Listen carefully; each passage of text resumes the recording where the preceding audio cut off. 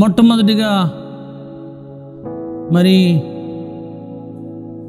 ప్రార్థనతో ప్రారంభించుకుందాం. ప్రార్థన.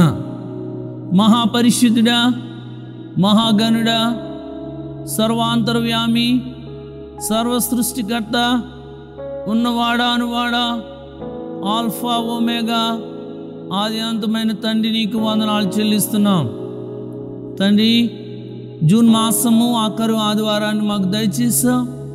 నీ వాక్యాన్ని వివరించుకుంటుండగా నీ సేవకుడైన నన్ను నీ ఆత్మతో, నీ అభిషేకముతో నింపి నీ వాక్యాన్ని బోధకుడైన పరిశుద్ధాత్మ తండ్రి మాకు వివరింపజేతండి.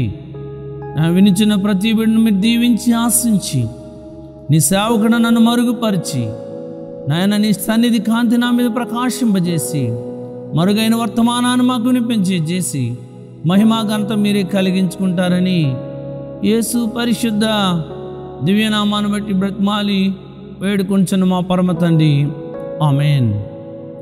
మొట్టమొదటిగా పరమ తండ్రి అయిన దేవునికి, పరిశుద్ధాత్మ తండ్రి గారికి, మరి ప్రభు అయిన యేసు క్రీస్తు స్వామి వారికి నా వందనాలు తెలియజేసుకుంటూ, మరి ఆరాధనలో దేవుని యొక్క వాక్యాన్ని అందించే ముందుగా సంఘ బిడ్డలందరికీ నా హృదయపూర్వకమైన వందనాలు తెలియజేస్తున్నా. వాక్యానికి ముందు ఒక పాట పాడుకుని దేవుని మహిమ పరిచితం. నీ ప్రేమే నన్ను ఆదరించిన నీ పాట పాడుకుని దేవుని యొక్క వర్తమానాన్ని మనం విందాం. నీ ప్రేమే నన్ను ఆదరించెను, నీ ప్రేమే నన్ను ఆదరించెను, సమయోచితమైన నీ కృపయే నన్ను దాచి కాపాడెను, నీ కృపయే దాచి కాపాడెను, సమయోచితమైన నీ కృపయే నన్ను దాచి కాపాడెను, నీ కృపయే దాచి కాపాడెను, నీ ప్రేమే నన్ను ఆదరించెను. చీకటి కెరటాలలో కృంగిన వేళలో, చీకటి కెరటాలలో కృంగిన వేళలో ఉదయించెను నీ కృపనాయదలు, చెదిరిన మనసే నూతనమాయే, ఉదయించెను నీ కృపనాయదలు, చెదిరిన మనసే నూతనమాయే, మనుగడయే మరో మలుపు తిరిగేనా, మనుగడయే మరో మలుపు తిరిగేనా, నీ ప్రేమే నన్ను ఆదరించెను, సమయోచితమైన నీ కృపయే నన్ను దాచి కాపాడెను, నీ కృపయే దాచి కాపాడెను, బలసూచికమైన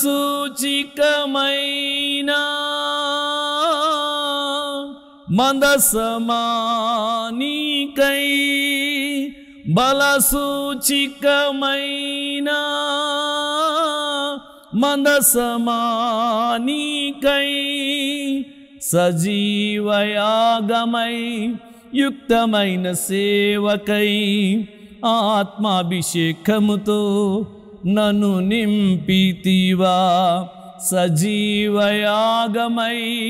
యుక్తమైన సేవకై, ఆత్మాభిషేకముతో నన్ను నింపితివా, సంఘక్షేమమే నా ప్రాణమాయనా,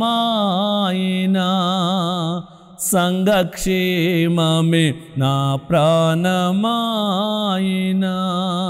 నీ ప్రేమే నన్ను ఆదరించేను, నీ ప్రేమే నన్ను ఆదరించేను. సమయోచితమైన నీ కృపయే నన్ను దాచి కాపాడెను, నీ కృపయే దాచి కాపాడెను, నీ ప్రేమే నన్ను ఆదరించేను. ఈ దినమునకు ఏర్పాటు చేయబడిన వాక్య పట్టణము దావీదు రాసిన కీర్తనలు 121వ కీర్తన 1 నుండి 8 వచనాలు మన ధ్యాన వాక్యం. మన అంశం ఏమిటంటే ఆయనను చూచిన అంతయు సరి అవును. అంశం ఏమిటంటే ఆయనను చూచిన అంతయు సరి అవును. ఆయనను చూచిన అంతయు సరి అవును అనే అంశాన్ని మనం ఎన్నుకున్నాం. అయితే ఆయనను చూచిన అద్భుత జీవితానికి వారసులు అవుతారట. ప్రభువును మనం చూడాలి, ఆయన వైపు చూడాలి. ఆయనను చూసినప్పుడు మన జీవితంలో అద్భుతాలు ఆశ్చర్యకార్యాలు జరుగుతాయి. దావీదు దేవుని చూచే గొప్ప అలవాటు కలిగిన వాడు. దినమునకు 3 సార్లు ప్రార్థన చేసి 7 సార్లు స్తుతి చేసి దేవుని సన్నిధిలో పాడుచు, కీర్తించుచు, ప్రార్థించుచు, దేవుని మహిమపరచుచు ఉండేవాడు.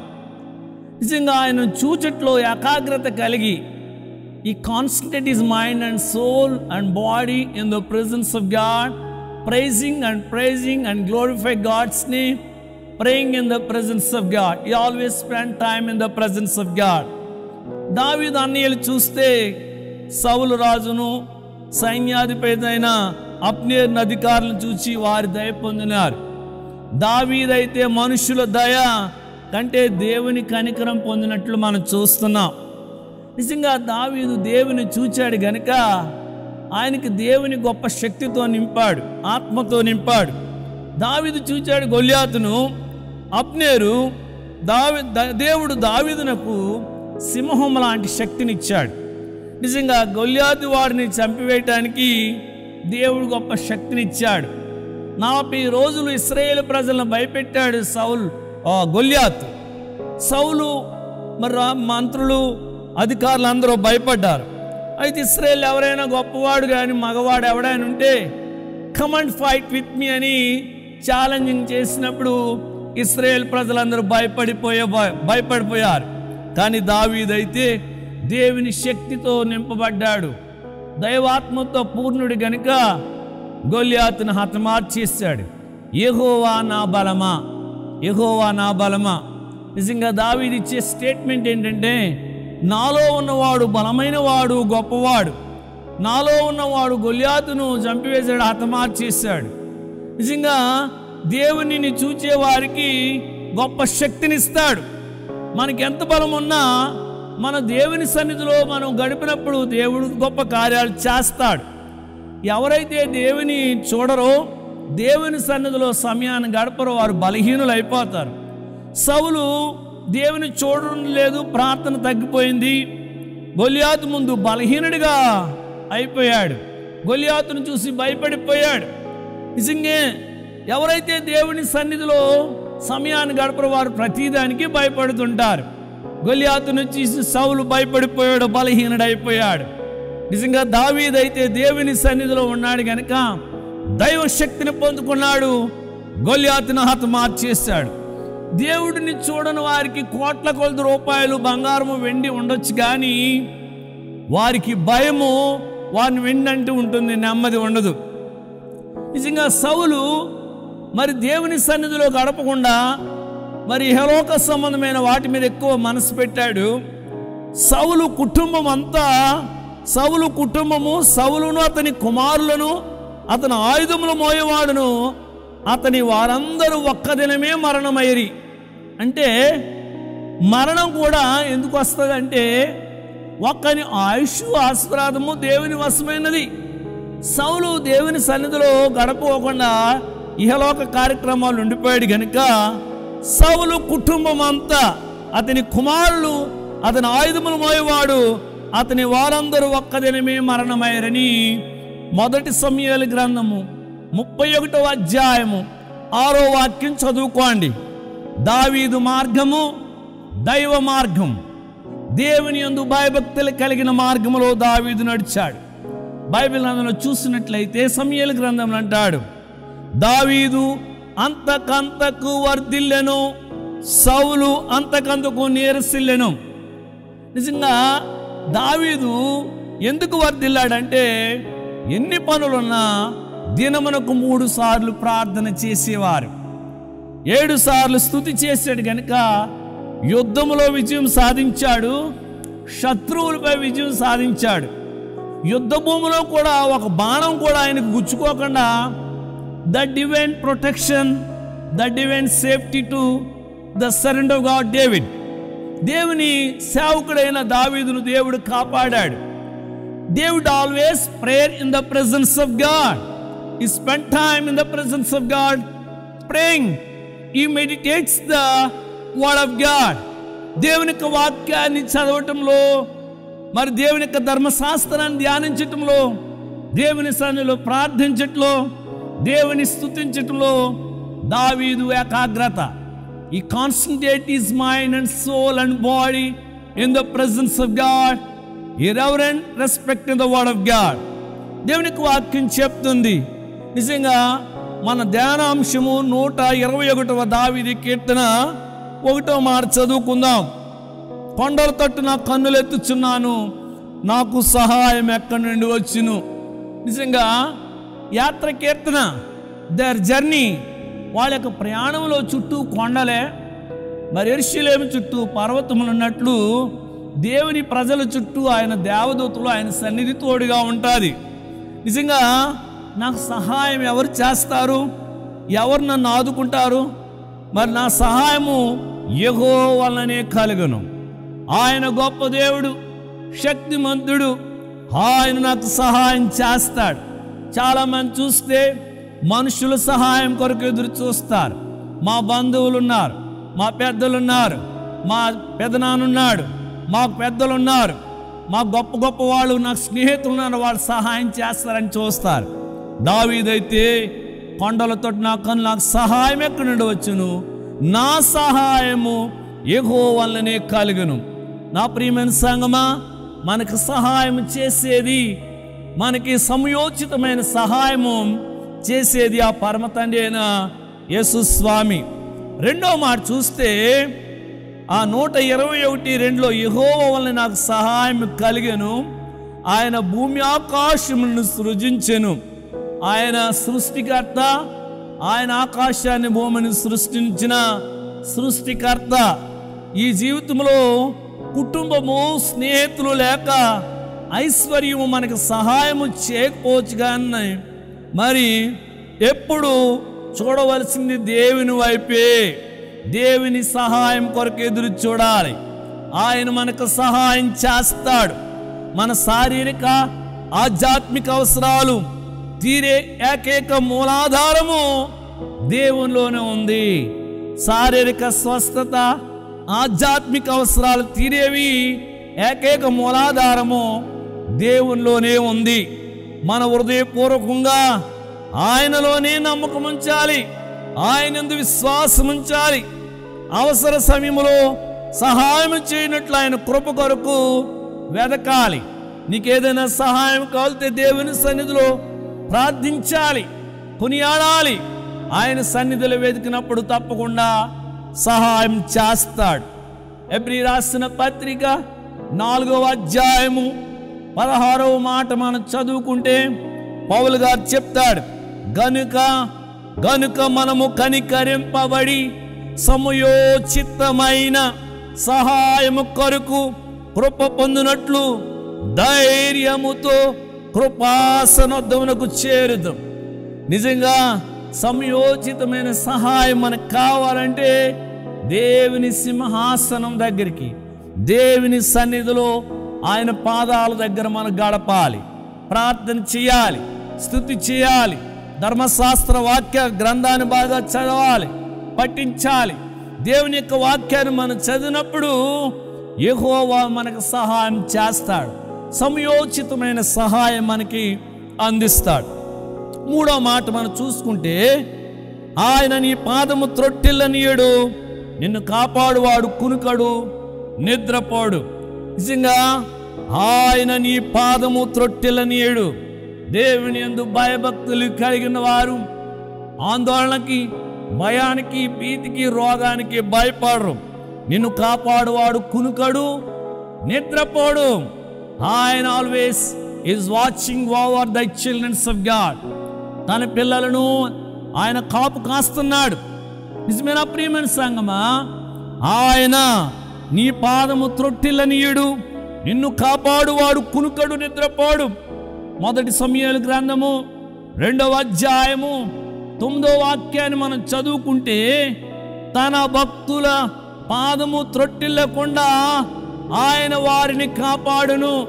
తన భక్తులు ఆయనకు ప్రార్థించి, ఆయనను స్తుతించి, ఆయన మహిమపరిచే వారి పాదాలు త్రొట్టిల్లకుండా ఆయన వారిని కాపాడతాడంట. మొదటి సమూయేలు గ్రంథం 2వ అధ్యాయం 9వ మాట, తన భక్తుల పాదములు త్రొట్టిల్లకుండా ఆయన వారిని కాపాడుతానన్నాడు. మనల్ని కాపాడేదా పరమాత్ముడైన యేసు స్వామి. యెషయా గ్రంథంలోనికి వెళితే 27వ అధ్యాయము 3వ మాట మనం చదువుకుంటే, యెహోవా అను నేను దానిని కాపు చేచున్నాను.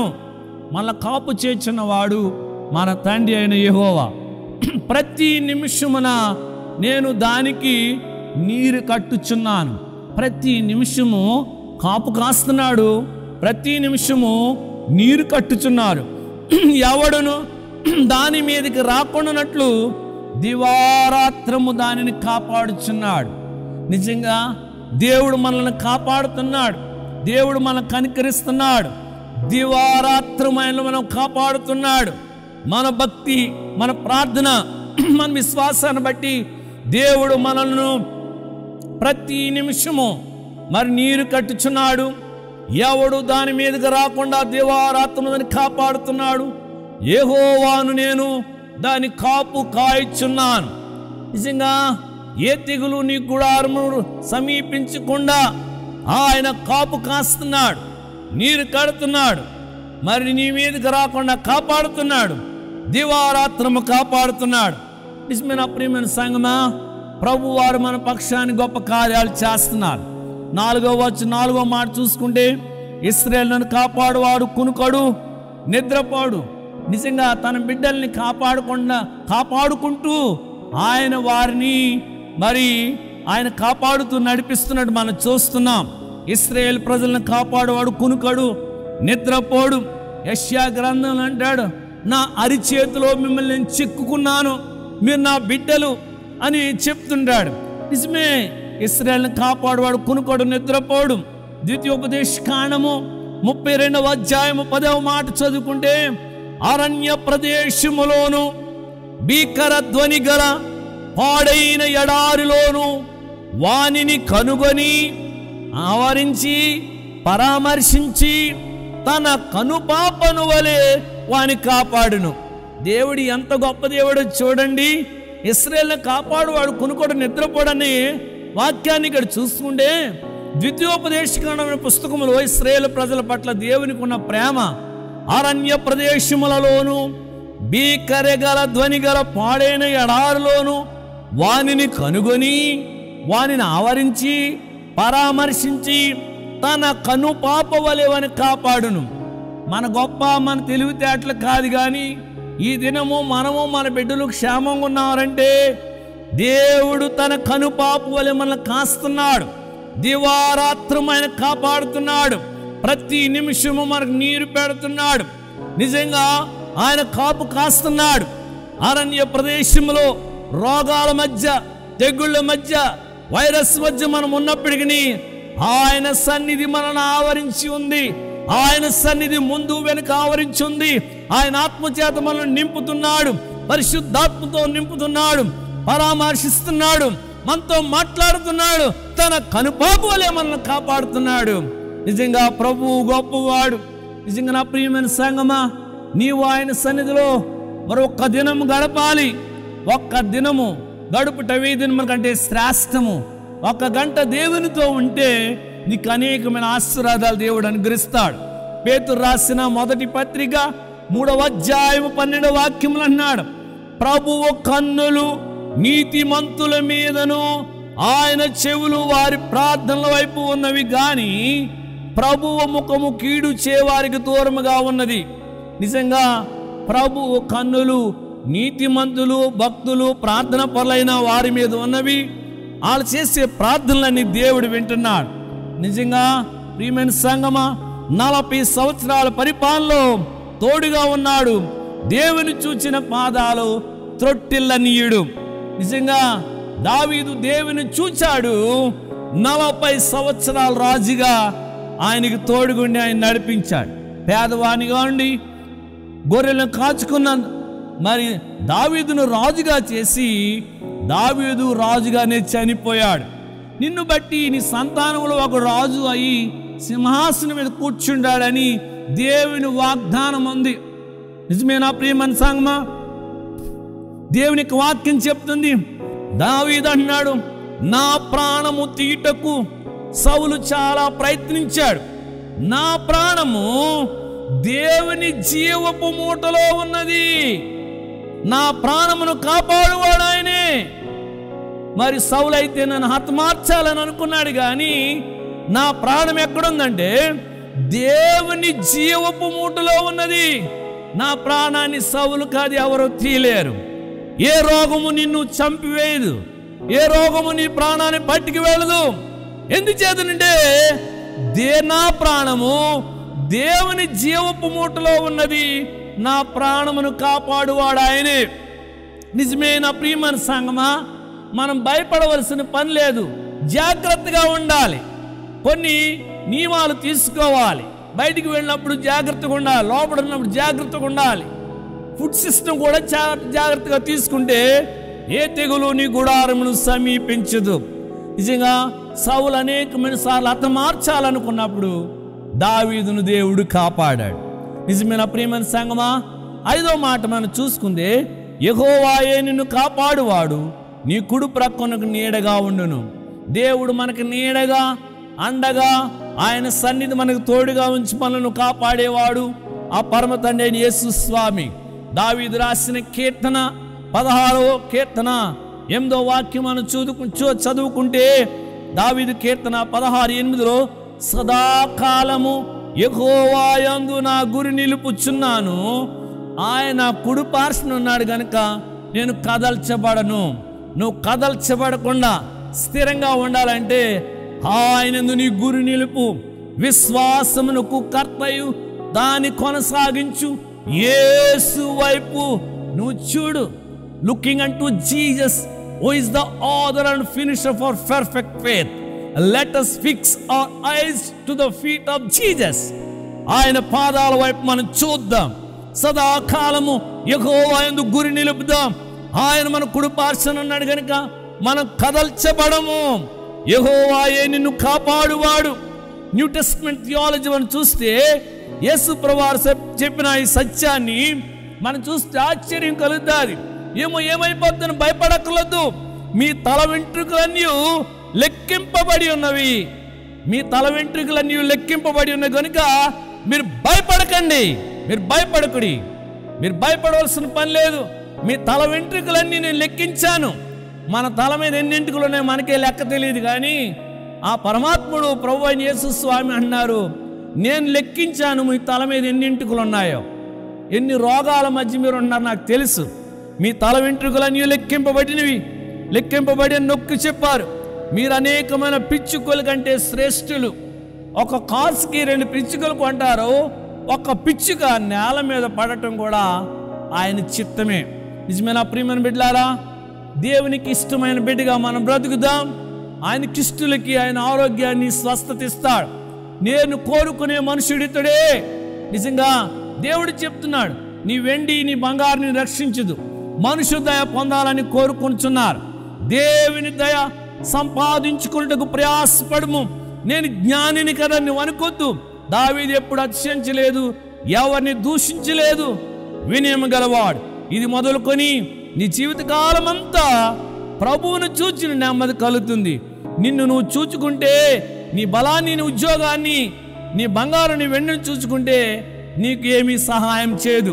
ధనవంతుడు అనుకున్నాడు, కొట్ల నిండా ధాన్యము మరి పంటలో పండించేసాను అనుకుంటే, వెర్రివాడ ఈ రాత్రి నీ ప్రాణాన్ని అడిగితే నువ్వు పండించిన పంట ఎవరు తింటారని ప్రభు అన్నారు.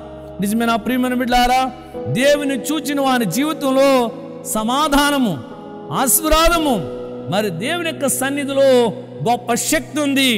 దావీదు ఆ శక్తిని సంపాదించుకున్నాడు కనుక సింహాన్ని చీల్చివేశాడు, ఎలుగుబంటు మెడ విరిచాడు, గొల్యాతును హతమార్చాడు.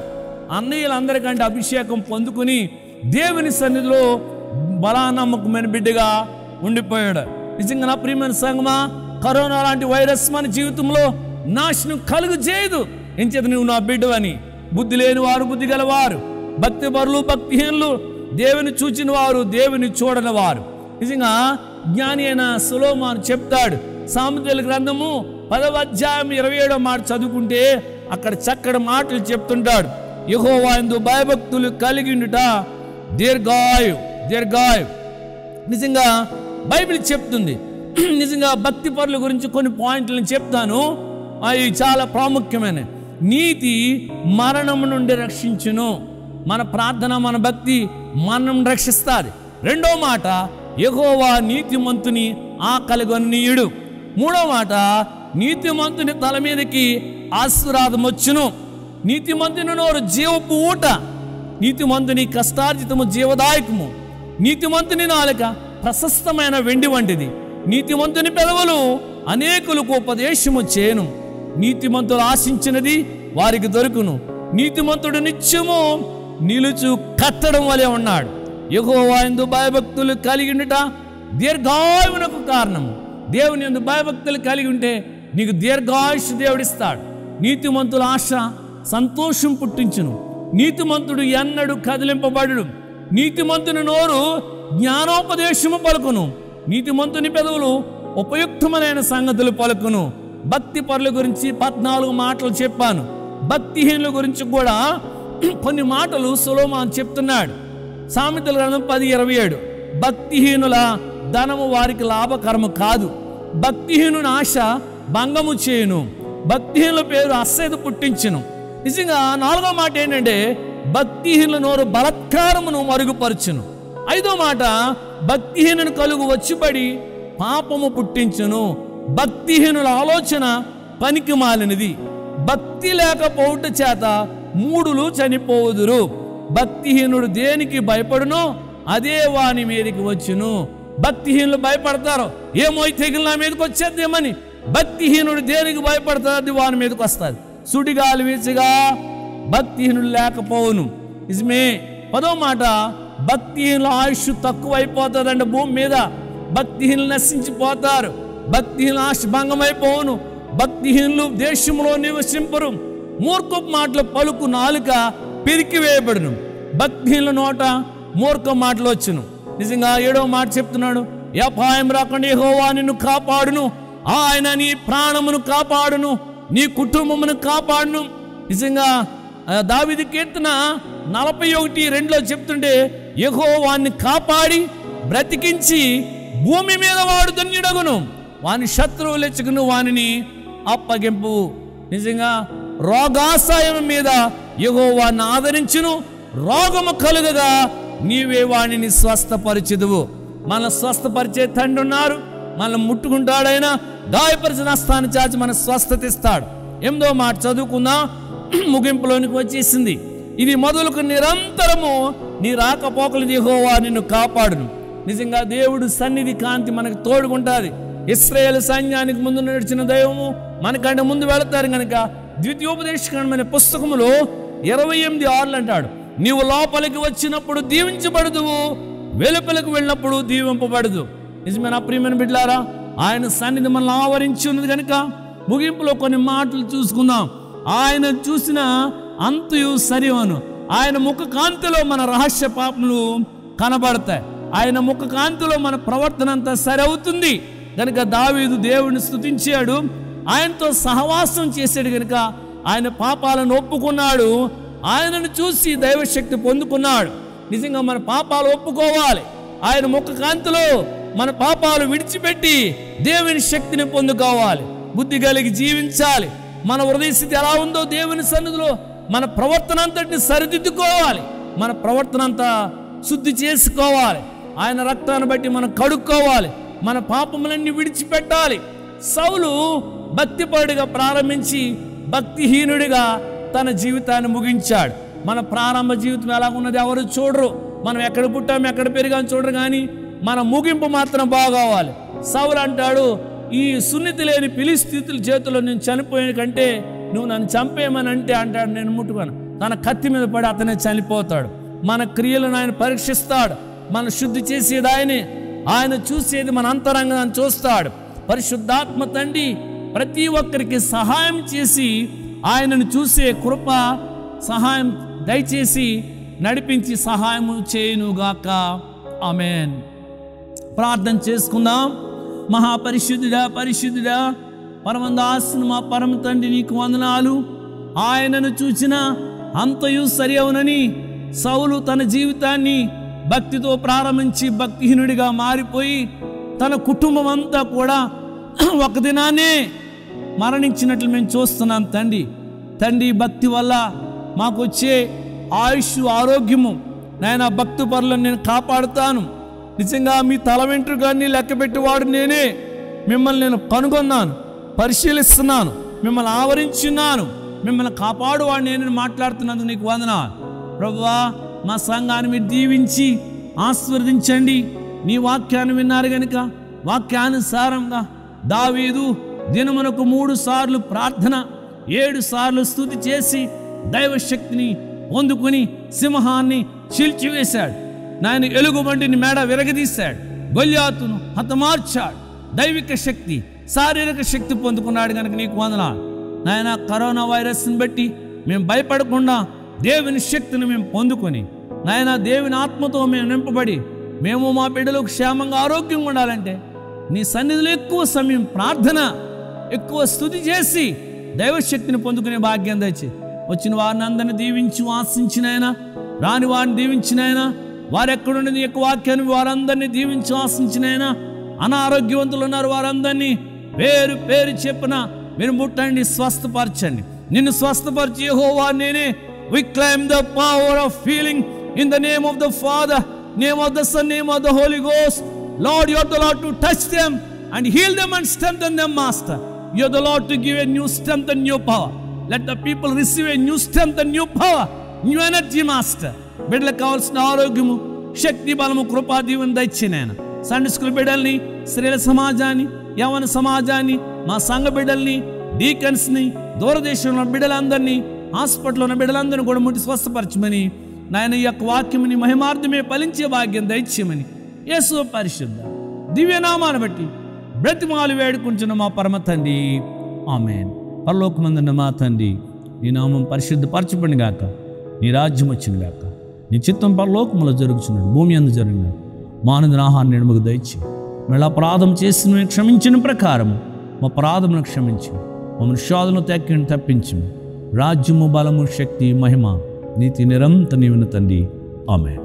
మన సృష్టికర్త అయిన తండ్రి అయిన దేవుని ప్రేమయు మన రక్షణకర్త అయిన యేసుక్రీస్తు స్వామి వారి కృపయు మన ఆదరణకర్త అయిన పరిశుద్ధాత్మన్యోన్య సహవాసము, నిత్య సన్నిధి, నడిపింపు, కాపుదల, దీవెన, స్వస్థత, రక్షణ, రాకడ, ధన్యత చేరును మనెల్లరకు, యునైటెడ్ చర్చెస్కు, సార్వత్రిక సంగమునకు, ఆంధ్రప్రదేశ్, ఇండియాకు సదాకాలము రాకడ పర్యంతము తోడై ఉండును గాక.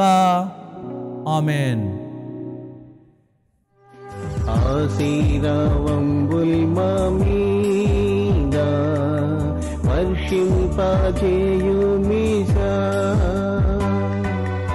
ఆశతో నమ్మియున్నాము నీ సత్య వాగ్దత్తము.